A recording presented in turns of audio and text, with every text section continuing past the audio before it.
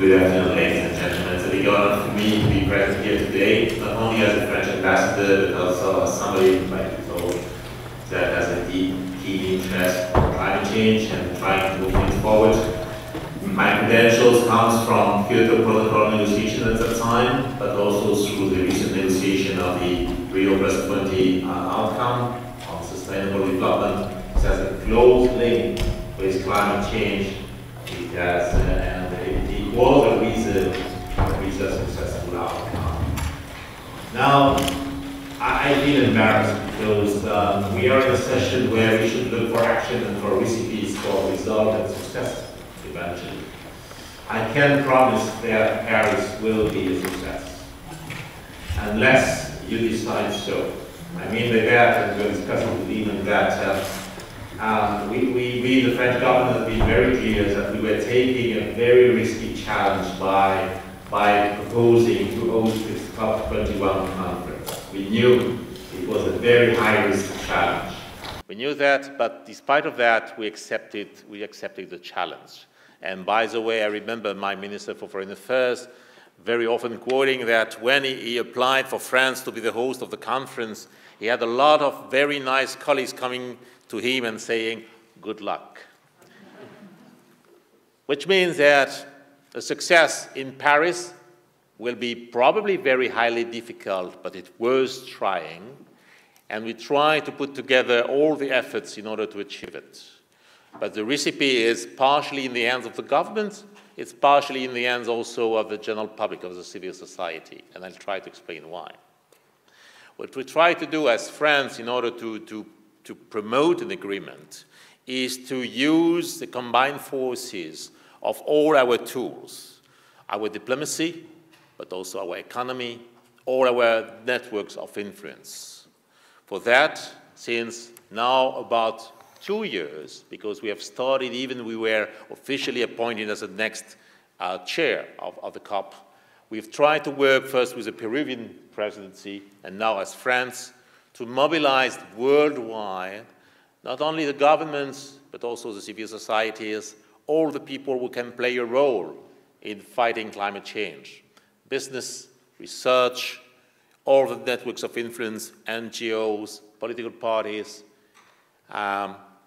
women association, because gender is a very important dimension, trade unions, youth, and we are working on those two aspects. The first one is to try to push negotiation forward. You know, it's a very complicated one.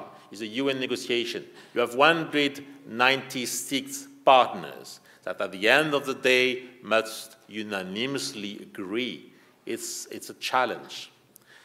In order to do this, we have a text which is going forward. It's 86 pages with a lot of brackets everywhere. Probably the most often quoted name is not climate in this negotiation, it's brackets. Please add a bracket there. So you have 86 pages of bracketed text. If we have an agreement, we must reach probably no more than 20 pages when the real negotiation will start. So some weeks before COP21. And this is the first stream of efforts we are currently trying to achieve. Reducing the number of brackets, multiplying the opportunities to meet, dialogue, discuss, so that we simplify as much as possible the text, so that, unlike in Copenhagen, we will arrive at the COP with something which is reasonably big, not too big. But at the end of the day, we still are ambitious. We want not only an agreement, we want a legally binding agreement, we want a universal agreement, and we want a substantial, sustainable agreement.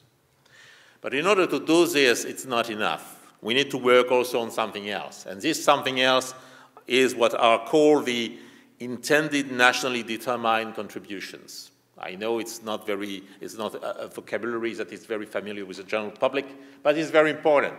It's an effort that we are trying to promote where states do state what they will, whatever there is an agreement or not an agreement, we hope it will come together with the agreement, what they intend to do as precisely as possible, as strongly as possible to contribute to the general effort. So far, it's reasonably successful, but not enough.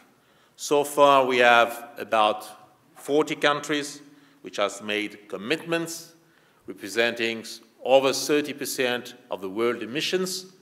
It's a contribution, but it's not enough. And that's the reason for which we still are pushing countries to state what are their intentions. The third element, the third pillar of an agreement will be on technologies and financing. Obviously, climate change is not something you solve with an agreement. You need solutions. We strongly believe as France that solutions are already there and should be used. And for that, you need financing. And so to mobilize financing so that those solutions are implemented. But we think also that there is a huge room for improvement of those solutions, huge room for research. And there also you need financing. But not only financing, you need a real mobilization from business, you need a real mobilization from universities, research centers, from all the people who can promote those effective solutions that will help tackle climate change. That's a very important, this third pillar is a very important element of COP21. We want to demonstrate, as was said in the previous panel, that speaking about climate change is not only speaking about doomsday and when it will happen. We want to really establish that speaking of climate change is possible because there is an agenda for solution, and that speaking about climate change or tackling climate change is also speaking about an agenda for growth, for jobs, for transformation of our economies. Because what we are aiming at is a different kind of economy. I wouldn't say a green economy, but an economy without CO2. And in order to make it happen, we need to change our way of producing, we need to change our way of consuming, we need, in fact, to change our ways of looking at what means growth. The fourth pillar, which is equally important to prepare for a potential success in Paris, will be in particular to succeed in getting civil society acting and standing. It means that we need to change the way we look at those international negotiations where everybody awaits that there is a wonderful, miraculous result of the negotiation. What we hope as France, what we try to promote, is having the stakeholders also play their full role. It's a long-standing position of France to have these stakeholders being equally important in the international negotiation. That's something we promoted, and rather successfully during Rio+20, when we made agreed by all the countries in the world that together with the countries and national governments, which have a specific legitimacy, there was a specific legitimacy also in the stakeholders. The stakeholders are the NGOs, business, local governments. It's also youth, it's also women, it's also local indigenous communities, it's also agriculture. All those 7 main category, major groups within the stakeholders can play their role. And we hope that for Paris, those stakeholders will play a major role, both before the conference and during the conference. Before the conference, it will be by mobilizing, by stating very strongly that they want not only a conference, but an outcome, and not any outcome, but a successful one. So part of the responsibility will be especially in your hands. I wouldn't say only in Ireland, but all over the world. And the second thing is, we hope that also those stakeholders, or those groups of stakeholders, will be able to take some commitments, show and lead by example. And there is something which is actually being prepared.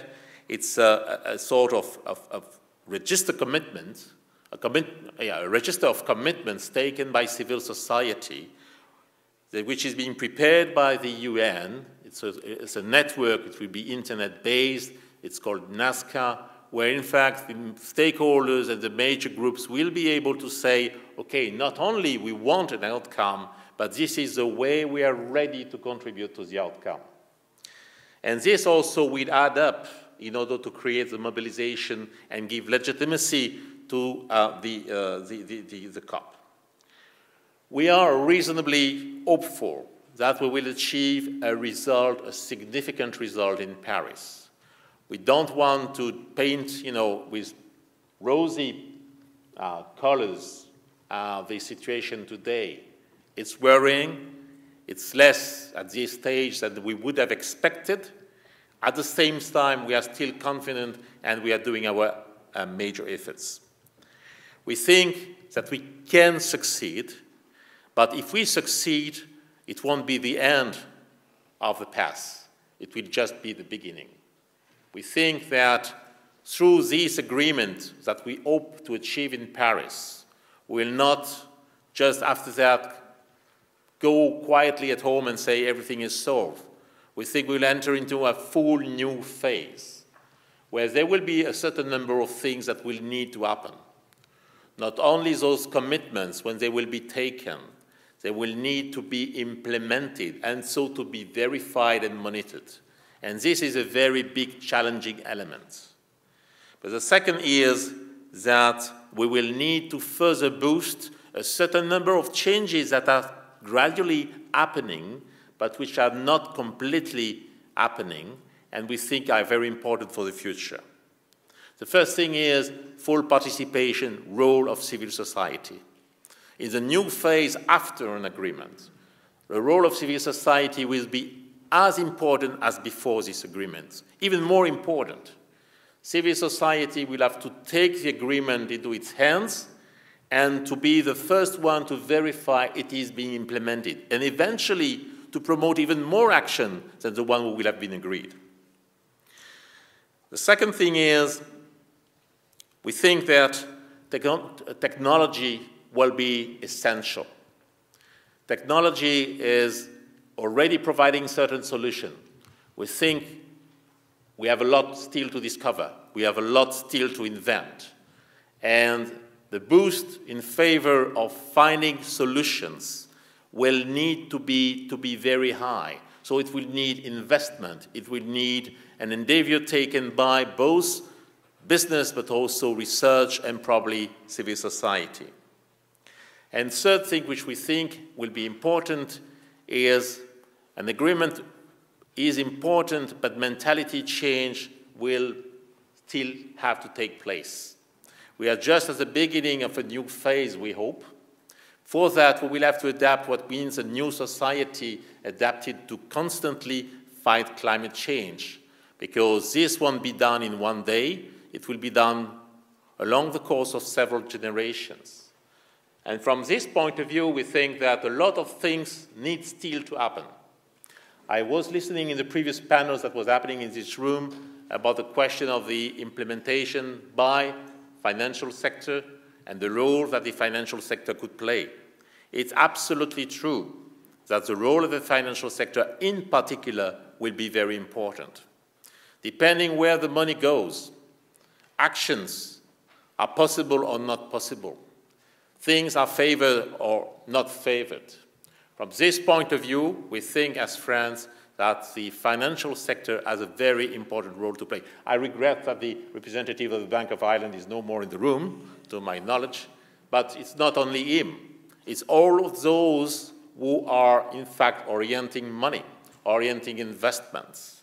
And from this point of view, our embassy here in Ireland, as our French embassies all over the world, will also very much liaise with these investors, with the financial sector, to carry the message and to try to convince them about the important role they have to play. At the end of the day, I'd like to quote, I think, the major sentence for Paris. There is no plan B because there is no planet B. It was General Secretary Ban Ki-moon who made this very, very insightful statement. In order to achieve a success in Paris, once again, what will be key is not only to have a skillful negotiator, not only a skillful presidency, and I hope France will be up to the challenge, and I'm sure France will be up to the challenge. But what will be important is you. As I already had the opportunity to say, the mobilization of civil society, the strength of the message you will express, not only after the success or eventually the non-success of the conference, but before, so that all the decision makers will feel that they can be confident in your support if they have, courageous decision to take. If they can feel this, maybe we'll have a better chance to achieve an agreement in Paris. If they feel you are not interested, you're not ready to mobilize, you're not ready, to act within your family circles, your parishes, your groups, your clubs, in your countries, then the encouragement for the solution will be less. And this is probably what is at stake, and I will finish with that today. It's not only a successful negotiation is not only a question of skillful negotiators, it's a question of effective civil society mobilization, because the decision makers act also upon the pressure, the feeling they resent coming from you. Thank you.